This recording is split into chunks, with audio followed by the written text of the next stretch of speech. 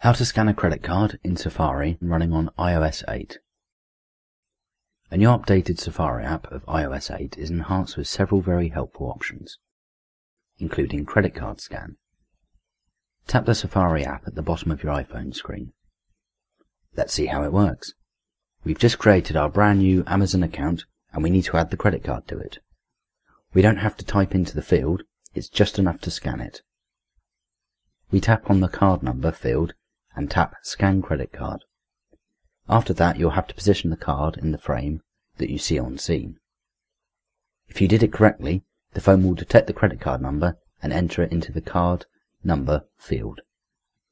The card scanning option works in the same way with any website where the card is needed.